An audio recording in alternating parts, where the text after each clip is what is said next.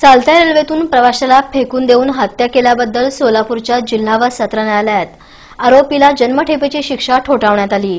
दिनांक 20 डिसेंबर 2015 रोजी कुर्डुवाडी ते मिरज रेल्वे पॅसेंजरमध्ये पंढरपूर रेल्वे स्टेशनमध्ये विकलांगांच्या डब्यात रमेश प्रसाद नारायण प्रसाद नेवार हा होता। त्यावेळी रोशन मधुकर देवरे आणि उमेश काशीनाथ चव्हाण या दोघांनी बसण्याच्या कारणावरून नेवार याच्याशी भांडण काढलं। तेथील पॅसेंजर्सनी भांडण सोडवण्याचा प्रयत्न केला असता आरोपींनी त्यांना जुमानलं नाही। त्यानंतर दोन्हीही आरोपींनी नेवार याचे हातपाय धरून त्याला चालत्या रेल्वेतून पंढरपूर बोहाळे दरम्यान फेकून दिलं आणि त्याची हत्या केली। तेव्हा कॉलेजला जाणाऱ्या दोन युवकांनी धाडस दाखवून याबाबत फिर्याद नोंदवली आणि आरोपींना ओळखलं। या प्रकरणी सरकार पक्षातर्फे 10 साक्षीदार तपासण्यात येऊन महत्त्वाचे साक्षीदार म्हणून फिर्यादी अनिल तात्यासाहेब शिंदे, बाळासाहेब चौगुले, सहाय्यक पोलीस निरीक्षक रामदास आवारे, तपासी अधिकारी गौतम खरात आणि वसंत शेटे यांच्या साक्षी महत्त्वपूर्ण ठरल्या।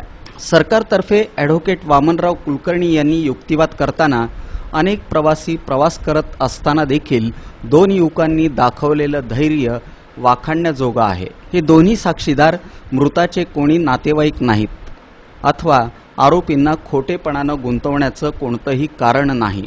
त्यामुळे आरोपींना भारतीय दंडविधान संहिता कलम 302 प्रमाणे शिक्षा द्यावी, ते शिक्षेस पात्र आहेत असा युक्तिवाद केला। हा युक्तिवाद ग्राह्य धरून 6वे जिल्हा सत्र न्यायाधीश RS पाटील यांनी आरोपीला जन्मठेपेची शिक्षा ठोठावली।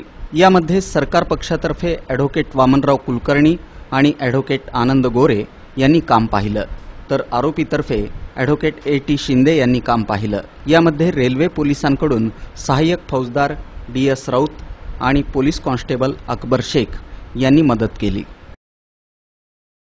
सरकार पक्षातर्फे 10 साक्षीदार तपासण्यात आले। यात महत्त्वाचे साक्षीदार अनिल शिंदे, रामदास आवारे साहेब आणि चौगुले जो फळ विक्रेता होता यांचे साक्ष सर्वात महत्त्वाचे ठरले।